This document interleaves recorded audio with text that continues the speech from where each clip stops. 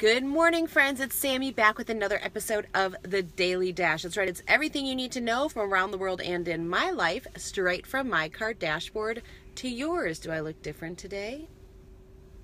I'll tell you why in just a second. First, let me give you the news that you need to know so that you're in the know around the water cooler and in Carline. Did I say it's December 14th, 2016?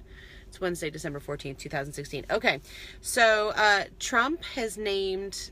I just forgot his name. He's named Secretary of State and has met with Kanye West yesterday, so that's interesting. Aleppo is under attack. Simone Biles was named as ESPN's Impact 25 Woman of the Year, and actor Thicke died at the age of 69. It's so sad. And what I did not know about him is that he wrote the theme songs to Different Strokes and Facts of Life. Who knew? So I know he will be missed by friends and family and fans alike.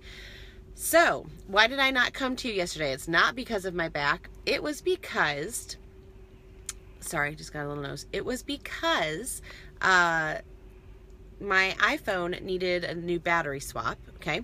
So I went in to get that went in to do that.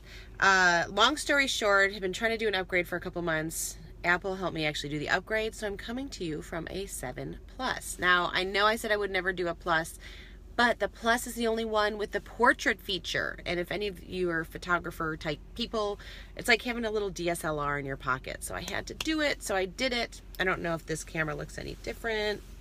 Yeah. So luckily I got done in time to see, Sing. Look at this. Yes. My family and I got invited to a premiere sneak peek of Sing the movie. Well, it's just Sing, but Sing movie. Hashtag Sing movie. So cute. Little look at Sing. If you love the previews, you're going to love the movie. Everyone, this is a great multi-generational film. It is so cute.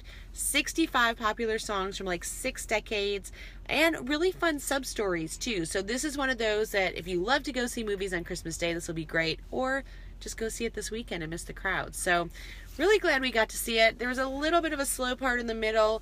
But like I said, just a good family, nothing that I have to warn you about. Just a cute, cute movie. So I'm doing something fun today. I don't know if fun's the right word. Doing something different, but I've got to run. So I will tell you about it tomorrow. I hope you guys have a great day wherever you are. Make sure you make it great and don't wait to tell someone you love how you feel about them. Bye, friends.